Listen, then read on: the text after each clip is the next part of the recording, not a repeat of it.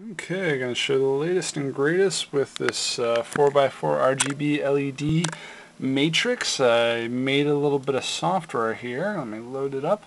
That lets me play videos. You can create them yourself if you want to change colors and whatnot and actually control each individual pixel. It's a little bit easier if we load the movies though.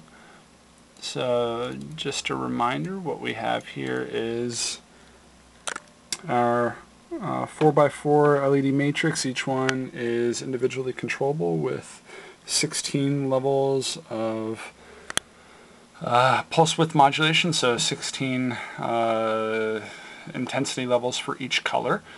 So what we can do is with this software I can play the movie.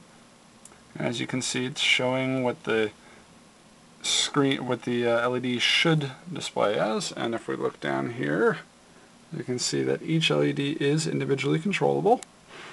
And just to show it's mirroring, it's a little hard to see, but you can still get the gist. So this is just showing that each individual LED is controllable, and what we can do is we can load up other types of videos, such as a police flasher.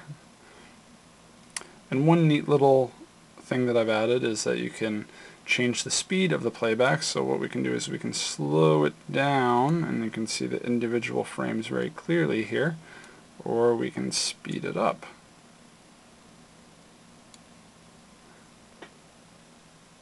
As you can see, it's actually a little bit hard to capture this because of the speed of the frame rate of the camera.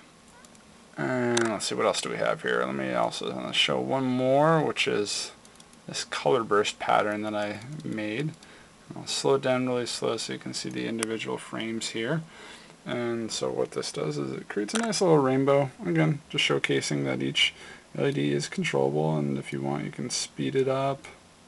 You can speed it up more, and to the point where it's really irritating. And it is quite bright. It's satisfyingly bright. And yeah, it's a lot of fun, and I look forward to making it fully autonomous without the need for a serial connection. But that shouldn't be too bad, and thanks a lot.